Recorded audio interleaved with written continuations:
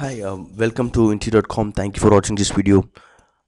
If you're looking for a job opportunity within India, kindly submit your resume using the following link. We will do the needful to find out the right job. Let's see the Java interview question. Is null a keyword or not? It might be a simple interview question, but interviewer might be asking you, is null a keyword or not? It's just an information. No, null is not a keyword. Null is literal values that is used to represent no value. No value. It's similar to true or false.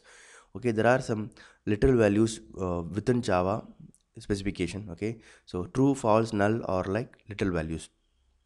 So what happens whenever you assign a null value?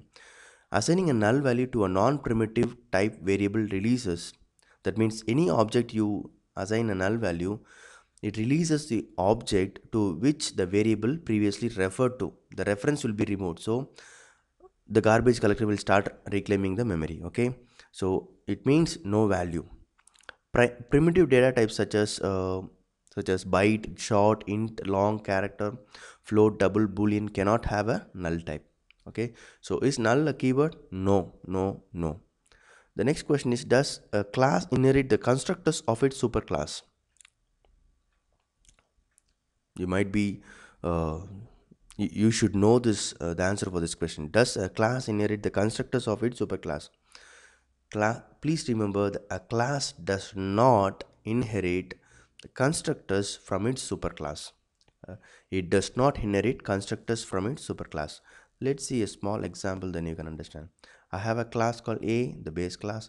I have a class called B, which extends the A class. Okay, and in the A class, I have two constructors. Okay, A, okay, with single argument and without no argument.